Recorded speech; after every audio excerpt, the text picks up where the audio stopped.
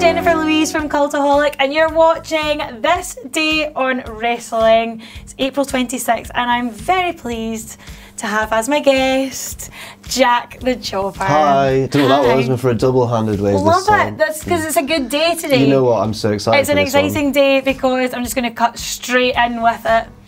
Happy birthday to Kane! Kane is the best. I feel like Ross will be jealous because Kane's his guy, and I feel like he'll have wanted to do this one. Oh. And he was his guy because when he was a kid, he was scared of him. Yeah. Is that really the reason? But Kane was scary from when you were a kid. Yeah. Absolutely terrifying. Especially when you didn't talk. Well, this was it, and you didn't know what was under the mask, and it was all burns, you thought, and it wasn't. It wasn't. But no, the best debut ever. You think? I would actually. Do you know what? I could probably go and say that. It was definitely something that I remember being completely in awe of. I think it's between him and I like Jericho's debut as well. Yeah, okay, right, fair enough. But it's always those two when you talk about the best WWE debuts ever. People go like Kane or Jericho. And I can totally see why it would be Kane. Like ripped the door off the cell and all that. It's just also like the whole hype about it. Like Undertaker had a brother. Like what? And it was like the story again, the pure drama. Yeah. Behind it, it was just such an amazing story. Kane actually main evented the first wrestling show I ever went to. Really? What was the first? What was it? Kind of. I don't remember what the name of the promotion was. But the main event, and this was in like 2000, the main event was Kane versus Sting. Neither man was Kane or Sting. One of those ones? Yes, one of those ones. They just sort of hit each other a bit. I remember there was some like teenagers behind me who kept like heckling him by shouting like, do a tombstone, do a tombstone. And I was like, and I believed that it was Kane. I know, and I was just like he knows how to do it, he will at some point, he will. But he didn't. Dreadful. Oh. Bad show. That's a shame. It wasn't Kane. But it's not that guy's birthday.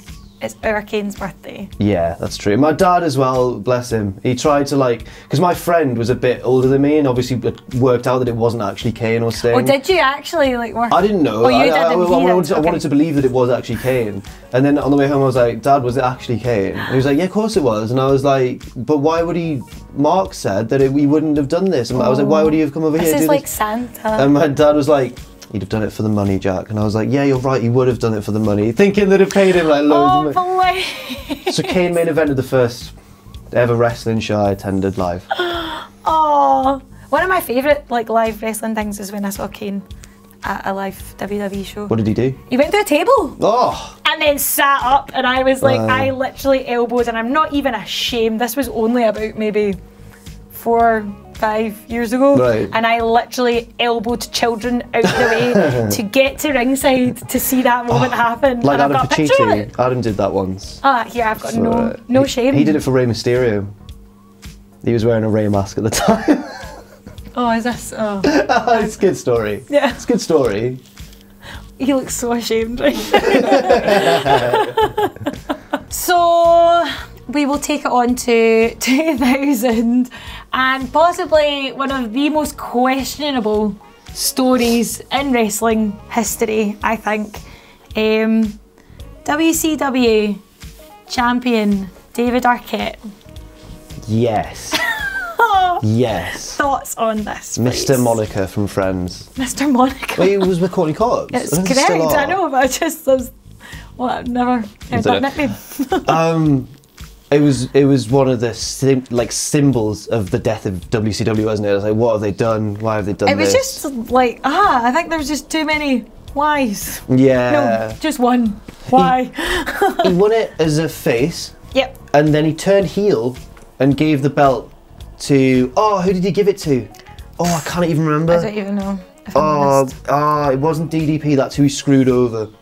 He gave the belt to someone else and then he did this promo where he was in the ring and the crowd were booing him and he went, shut up, but he said it in such a weird way. He went like, shut up! Oh, I've seen that. Yeah, because that was that? like, that's like a gif or something. I think Matthew might use it a lot in Botchamania. Maybe. Yeah.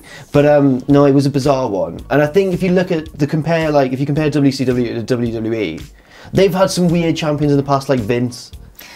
But it was a different level of weird. No, that was just kind of almost a bit too random.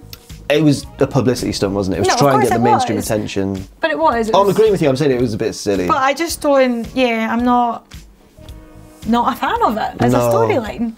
Was he like? I mean, give me some background into it though, because like I say, I don't watch WCW. They were just a bit. It was just. Is he like a mad wrestling fan? Yes, he is. Right, okay, right. But he's been in interviews and stuff since when they've said, "Why were you WCW heavyweight champion?" And he was going. He's like, "I didn't want to be." He said, "I knew that was a bad booking decision, and he didn't want to do it, but they said just do it, and he did." I think he regrets it quite a lot, actually. Poor David. Poor David. That's all right. He didn't mean it, I guess. It's just some bad writing choices.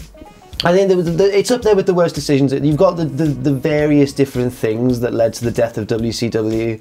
One was that. There was the finger poke of doom. Okay. Yeah. You're not laughing at the term. You're not. No, I'm not. I'm just remembering it. Oh, right. I thought you were laughing at the wording of it. Now I am. No, you are.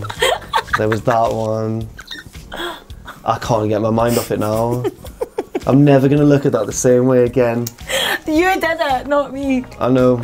What have I brought up on this video? Hashtag finger poke of doom. Don't start a hashtag, please. So, Backlash 2009, Edge v Cena for the championship. I think it was last man standing. That's the way it went. Right. But Big Show makes an appearance and interferes. Well, he chokeslammed Cena into like a spotlight at the side of the ring, and I think it's a good. It went outside the ring and it was all. Yeah, and that's how he did. He couldn't answer the count because he was in a spotlight and he was unconscious. There was a big explosion and stuff when it happened, and I think it's a good point about like when you've got a mega star like Cena who doesn't lose very often. How do you have him lose when he? Because you can't. I mean, as much as we like to joke, all the wrestling fans about how Cena never loses, he does. It's just when it's not clean. How do you come up with ways to have him lose? Yeah, okay, fair enough. And that's one of the ways. But then, because you're a big Cena fan. I was gonna say, do you think Cena wins too much? You know, not enough. Not enough. No. He's a 16-time world champion. Make it more. Make it more. More. Are you not a fan? Oh, I think he's good. See, but this is the thing, right? I do get kind of like slagged for liking Cena so much and being quite vocal about it. But you ask anyone out there what their opinion of Cena, and everybody starts off with, well, you know, he's really good at what he does. He's solid. Like, do you know what I mean? Everyone agrees Cena is totally solid, but yet it's still not cool to actually like Some him. people just like him unashamedly. My girlfriend loves him. Like she so doesn't care. She wants him to like be. Wristbands. I have all the merch. She wants him not in like a fancying way. She wants him to be like her uncle or something. But this is exactly the same. I want him to be like my adoptive parent. You're right. Like I love him. He's quite a wholesome figure. He's so good. He's just the best person in the world. Oh. Do you know what I think? Like you see like interviews, you see videos of him online. He's a really good ambassador for them. I mean he is the company guy. Like he's kind of who you want on your team. Yeah. Cena would be my first pick if we were like playing rounders or dodgeball. Anything. And anything. In fact, anything. Monopoly. If there was some kind of like zombie situation, right? Cena. I think he's probably the guy I'd want to lead me out of it safely. Oh, absolutely. He'd make sure that you get there. He would pick you up. You know that way he'd go back for you. Yeah, if you ever got lost. He would. He'd go back for you. I hope he's nice in real life. I think he is. You've not met him, have you? You met John? Oh. No way. I'd be a shell of a human if I met him. I would not be able to keep my cool. I'm trying to think, this is totally off topic now. I'm trying to think who I'd be most shaken around. Oh yeah, this is a cool topic. I don't know, I mark out quite easy. Oh, do you? Which is really bad in my job. I try and keep a lid on it. I'm trying like, no. And I'm bad, I'm like unashamed. Probably Foley for me. Foley's a good job. I've not met him, but that's a good job. He was like, he's up there with my all-time favourites. Right. Like top three, they all change, kind of interchangeable within my top three, but still he's in the top three and has been a solid in there for many, many, many years. And I think when I met him, in fact, I actually climbed in a bin after I met him. Why? After I interviewed him, because I was like, get in the bin.